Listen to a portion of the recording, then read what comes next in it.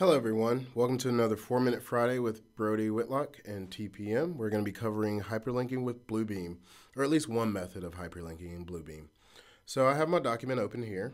We're going to take a look and we want to focus in on this enlarged plan view that's going to be on sheet 6.02 in this drawing set.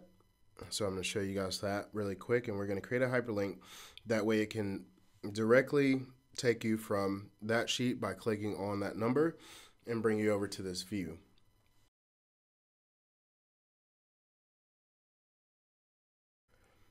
Now, the thing about hyperlinking, there are multiple methods, and I'm going to do it the way that you would do if you don't have the extreme version, because you can also do a batch hyperlinking.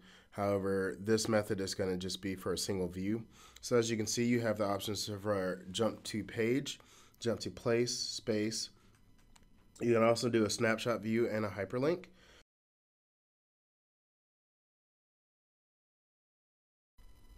These are all here, different options. The hyperlink will open up an actual web page within the Bluebeam web browser.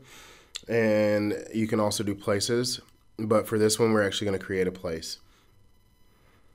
So once we choose create a place, we're going to name it, as well as we're going to do a snapshot view, so we will have to get rectangle. It's always helpful to have your thumbnails open. That way you can navigate easily to where you want to go. However, you can do it after you choose get rectangle as well. So we're going to go over to A6.02. We're going to draw a bounding box over this area for this call out. And once we do that, we're going to hit OK. And then we're going to hit OK again.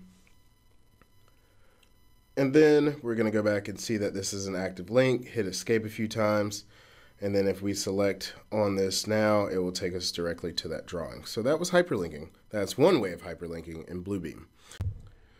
Thank you for watching my 4-Minute Friday video on hyperlinking in Bluebeam, or at least one method of hyperlinking. Please stay tuned for more. You can also subscribe to our YouTube channel. And again, thank you.